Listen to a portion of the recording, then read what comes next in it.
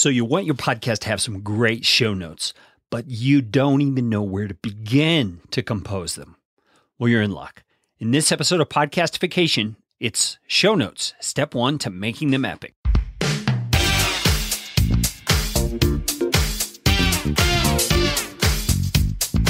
My name is Kerry Green, and I am the client happiness guy at podcastfasttrack.com, and this is Podcastification. This show is all about podcasting. How to do it, how not to do it, best practices, interesting news items that have to do with the realm of podcasting, and who knows what else. And I'm trying to do it all with a little bit of fun and some information to help you get a show going, keep yours going, or make it better. And if you like what's going on here on the show, I would appreciate it, so appreciate it, if you could leave a rating or review on iTunes. You can find out how to do that at podcastfasttrack.com/review. That's enough of that kind of stuff. Let's get you podcastificated right away.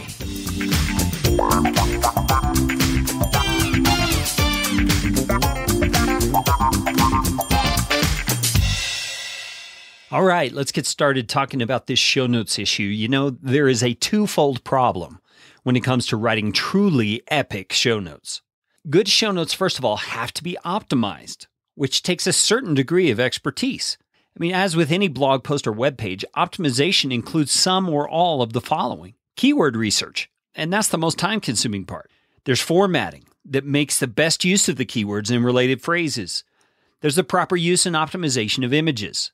And there's formatting that's easy to scan so that readers can find exactly what they're looking for. But the second part of the problem is that all of that takes extra time, which most podcasters simply don't have. I mean, I know the headaches of being a part-time podcaster. I began doing my first podcast as part of a side hustle while I was working full-time at another job. The time suck is incredible. I also know the headache of having to do something like show notes when I'm in my business full-time. And there appear to be so many other pressing things to make it more profitable and effective. So if you want to do quality show notes, there's really only two solutions. First, you figure out a system that enables you to do the job in the least amount of time possible, or you outsource it. Well, this episode of Podcastification is all about the first of those two options. I want to equip you by sharing the system that my Podcast Fast Track team uses to write quality show notes. So here we go into the process. Number 1, you're going to create a bullet point outline of the episode as you do the edits on your recording. I know there are a variety of approaches to recording a podcast. Some of you create a bullet point outline to begin with that serves as the talking points of your episode when you do your recording. And I've talked how to do that on a previous episode. You can find that at podcastfasttrack.com/podcastscript. If that's how you approach your podcast recording, congratulations, you've already got this step done. But I want you to understand the reason that my Podcast Fast Track team pulls out the bullet points outline first. And that's because it's the easiest and most effective thing to do while editing. I mean, your main topics are easy to hear and write down on fast speed editing without losing your place. Yes, we use fast play speed while we're editing.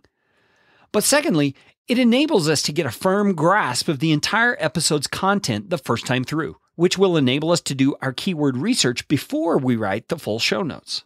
And did you notice that I said we do all this while we're editing? That may sound like a crazy multitasking kind of a thing, and in one sense, I guess it is. I mean, we search high and low to find people who are skilled at both audio production and writing so that we can optimize our process in this way. If you know someone like that, by the way, I would love to hear from them. You can have them contact me at Kerry@podcastfasttrack.com. But making this a high priority enables us to make the entire process faster without sacrificing quality. So let me give you some guidelines if you're going to take this approach, the approach of pulling out the bullet points while you're editing. First of all, it's going to require you to develop the skill of listening for audio that needs to be edited while you also listen for changes in topic. You can do it. It's really not all that hard. I mean, after 2 or 3 times, you'll have it down. And a tip to make it easier is this. On interview-style shows, the questions the host asks usually indicate a topic that's worthy of its own bullet point. So key in on those questions as places to start another point. And then one other thing. The Podcast Fast Track team also inserts timestamps on the bullet point outline. That means one additional thing we're doing as we listen, edit, and write is that we're watching the editing software closely and making a note of the timestamp when we create a bullet point. It sounds complex, but again, it's something you can train yourself to do and will not be that difficult after a few times of doing it. Now, real quickly, why do we include the timestamps?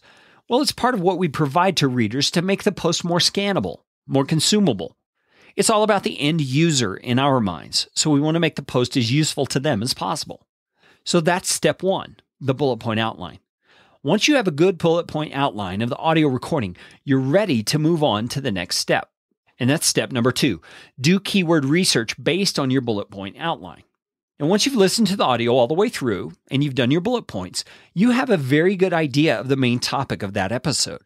The first thing my team does is try to boil down that main topic into one punchy sentence. And we'll come up with 3 or 4 of those, and we write them all down. In the end, those serve as our post title or some subheadings at times, but for now, they simply help us solidify the main topic in our minds so that we can take the topic as the starting point for our keyword research. So how do we do keyword research? Well, first, we just go to Google and we type in our main keyword or keyword phrase into Google search.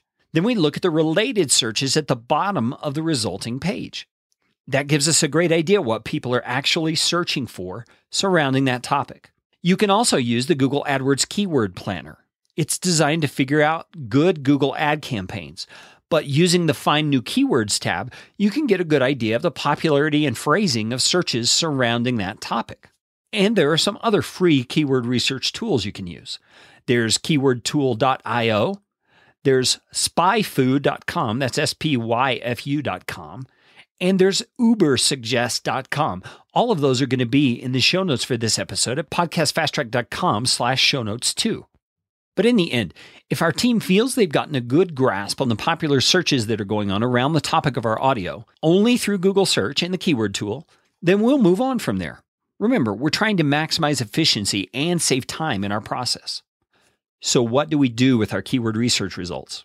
Well, we open up our Google Doc, the one where we've already placed our bullet point outline, and at the top of the page, where we can easily see it, we type or paste in our list of keywords and keyword phrases that we've discovered. These will serve as reminders to us of what we're aiming at as we write our show notes. And that takes us to step 3. Step 3 is start writing your show notes, a 500-word or more summary of the audio. Now, this step is pretty involved. A lot goes into it. So it's going to be the topic of our next episode of Podcastification. So here's my call to action. What is your biggest takeaway from what I've shared so far? What are you going to do with that information as a result? I'd love for you to share your thoughts in the comments of this episode on the show notes page at podcastfasttrack.com/shownotes2. And by the way, you can share this episode using that fancy little app you have on your smartphone. There's got to be a way. I know on the one I use called Pocket Cast there is. You can swipe through the episode. You can look at the show notes, and there's a way to share. I would appreciate it if you do. Share the episode on social media to let people know about this very practical episode. And if you've heard enough to simply want to hire my team to do all this show notes stuff for you, we would be happy to consider your needs. Now, I have to warn you, we've got a pretty demanding load of clients and can be kind of picky with who we work with as a result. But if you're willing to talk, so are we. You can contact me at Carrie@podcastfasttrack.com. And thank you so much for taking the time to listen. This show is brought to you by Podcast Fast Track, where my team provides professional podcasting services without the time suck. Full production, editing, and show notes, all in one monthly subscription package. You can find out more at podcastfasttrack.com. Now go out and make it a podcastificating day.